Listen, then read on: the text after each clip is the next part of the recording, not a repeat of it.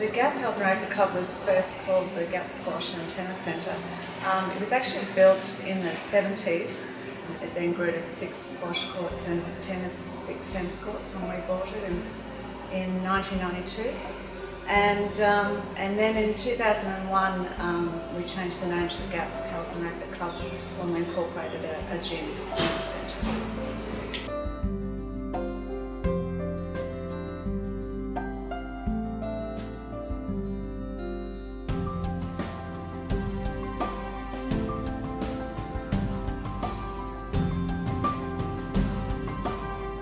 The highlight this year was definitely the Open Day.